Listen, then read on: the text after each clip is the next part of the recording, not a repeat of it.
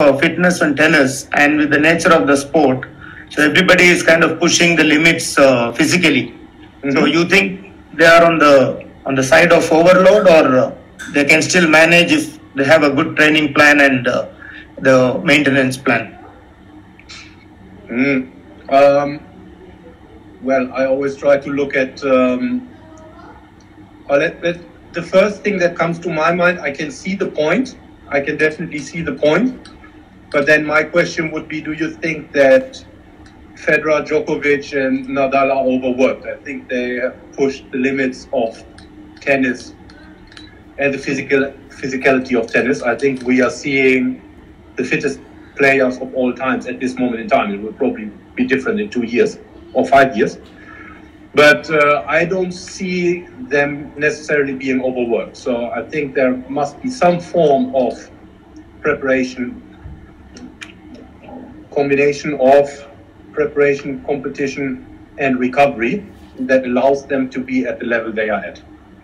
Yes, I understand that players who, what I alluded to earlier, who don't have the luxury to say, okay, these are the 4 slams, these are the ATP thousands, and then I fill in another 3 tournaments.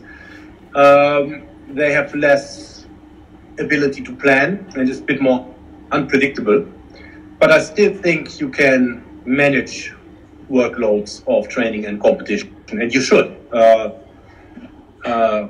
I don't see a point of deliberately overworking if you know that there's a negative influence of overwork. I mean, if they go into the overload, they're going to get injured for sure. Yeah, for sure. I mean,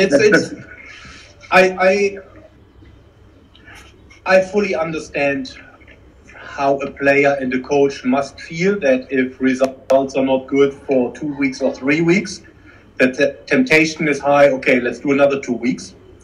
But if there have been already 2 or 3 bad weeks in a row, how likely is it to have a good 4th week or a 5th week? I know it's a tough call. I know it's probably difficult for the player to say, I have to step back and maybe I would do well. But yeah, well, these are decisions you have to make, huh? Not only even when they're playing well. It's in every part of life that you kind of doubt whether some decision should be done or not. But I guess if you put the pieces together and you think about it logically, you can probably get the answer quickly. Yeah. I mean, even when they're doing well, I mean, you are on a 4-week tour and first 2 weeks, I mean, you win the tournament, you've grinded your way to 10 matches.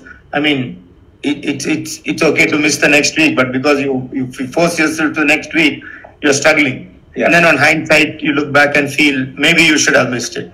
Yeah. So it's always, like you said, it's tough call. I mean, between the coach, the player, and the SNC coach.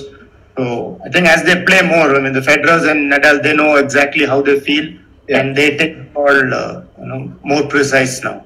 Yeah. But even then, you can use this as a very good example. I think there was one year Djokovic, it must be 4 or 5 years ago. I think he won 81 matches in a row. And then, so I think until May, he won basically every tournament he entered. But then the rest of the year, he didn't do that well. So even these guys, right, if they perform very well at the beginning of the year, it tends to be difficult for them to maintain it throughout the year. I don't know, but again, I'm always trying to look for patterns and, analyze situations. And I think it's the same with, you've seen players, if they do very well for a long time, there seems to be some trade-off later in the year or later in the season. And it's not for nothing. There is a reason behind it. Yeah, if you play seven matches in 14 days and then you win every match, well, at some point,